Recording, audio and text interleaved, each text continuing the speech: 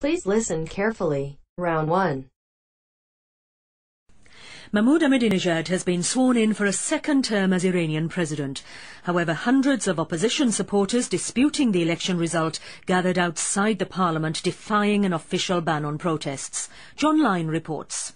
In a ceremony broadcast live on state TV, Mr Ahmadinejad took the oath of office as prescribed in the Iranian constitution. He went on to defend the election result. The Speaker of Parliament, Ali Larijani, criticised the West for their hastiness in condemning the result. But outside, opposition protesters gathered to give their contrary view. They were met by hundreds of riot police. Western countries declined to give their official congratulations, though ambassadors from Britain and the European Union were present.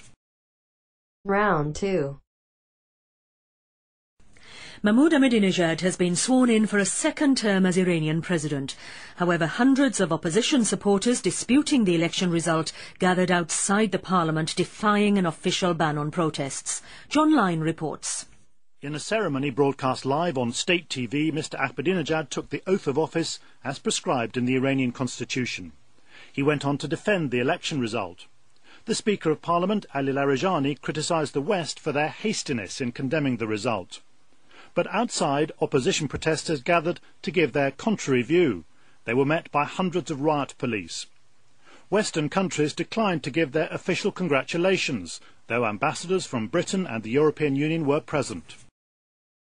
Round 3. Mahmoud Ahmadinejad has been sworn in for a second term as Iranian president. However, hundreds of opposition supporters disputing the election result gathered outside the parliament defying an official ban on protests. John Lyne reports.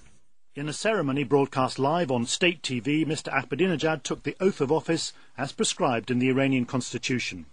He went on to defend the election result. The Speaker of Parliament, Ali Larijani, criticised the West for their hastiness in condemning the result.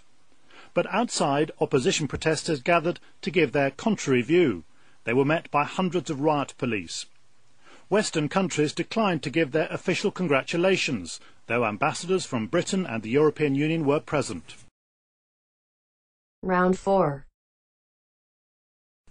Mahmoud Ahmadinejad has been sworn in for a second term as Iranian president. However, hundreds of opposition supporters disputing the election result gathered outside the parliament defying an official ban on protests. John Lyne reports. In a ceremony broadcast live on state TV, Mr Ahmadinejad took the oath of office as prescribed in the Iranian constitution. He went on to defend the election result. The Speaker of Parliament, Ali Larijani, criticised the West for their hastiness in condemning the result. But outside, opposition protesters gathered to give their contrary view. They were met by hundreds of riot police. Western countries declined to give their official congratulations, though ambassadors from Britain and the European Union were present.